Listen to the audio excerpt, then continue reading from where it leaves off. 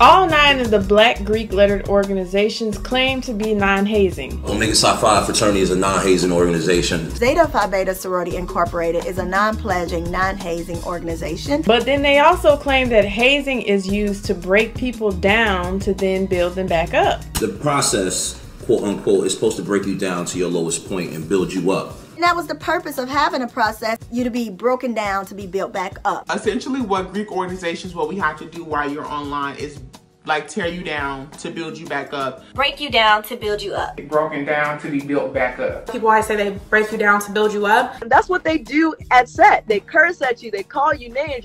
You're good for nothing. You'll never become a Zeta. You'll never become an AKA, whatever. And they beat you down to build you up.